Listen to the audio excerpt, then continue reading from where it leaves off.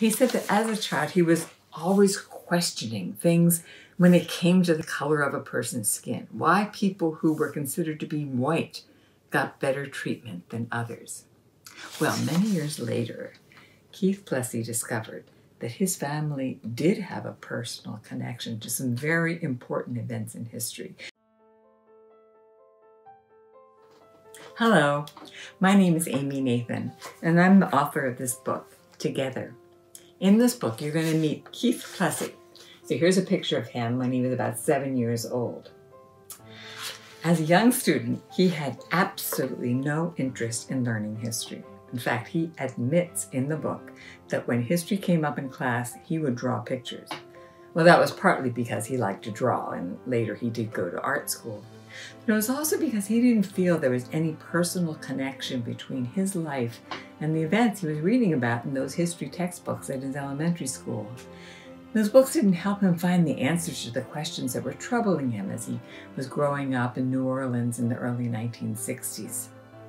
For example, why couldn't he go into his own neighborhood park on Saturdays and Sundays? Well, that was because there was an unwritten rule in his neighborhood that only white kids could go into the park on weekends. Keith and the black kids in his neighborhood had to squeeze in their playing at the park on weekday afternoons after school before it got dark. He said that as a child, he was always questioning things when it came to the color of a person's skin. Why people who were considered to be white got better treatment than others. Well, many years later, Keith Plessy discovered that his family did have a personal connection to some very important events in history. In fact, his ancestor had an important connection to very important events in history, events that led to those unfair rules and laws that troubled him as he was growing up in New Orleans. And seeing that personal connection to the history totally changed his idea about history.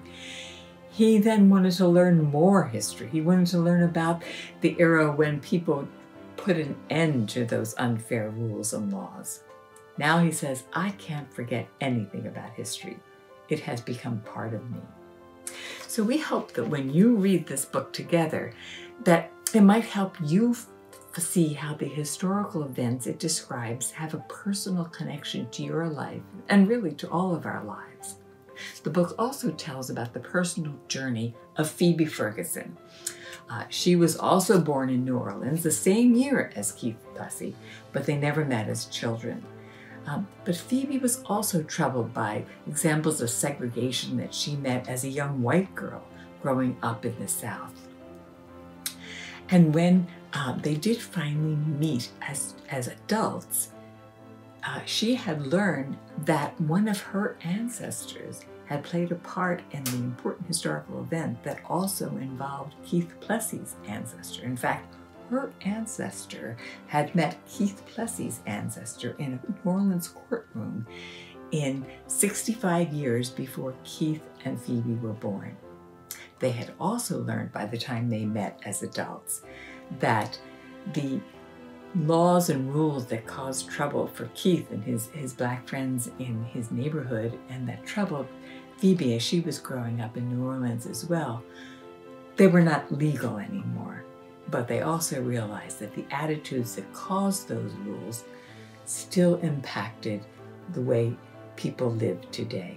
And so they decided when they met as adults that they were going to create a new organization called the Plessy and Ferguson Foundation to bring people together, not drive them apart.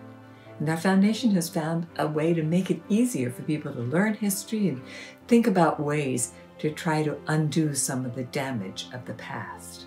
So this book together tells the story of Keith and Phoebe, the history that links their families, and the new foundation that they have created.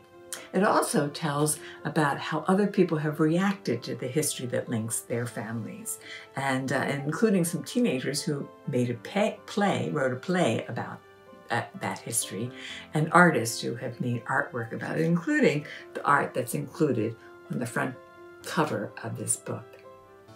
So we hope you enjoy reading the book, and that it can help you find a way, your way, like Keith and Phoebe, to trying to make the world a place where all are accepted and treated fairly. So thank you for listening, and I hope you enjoy reading this book. Bye.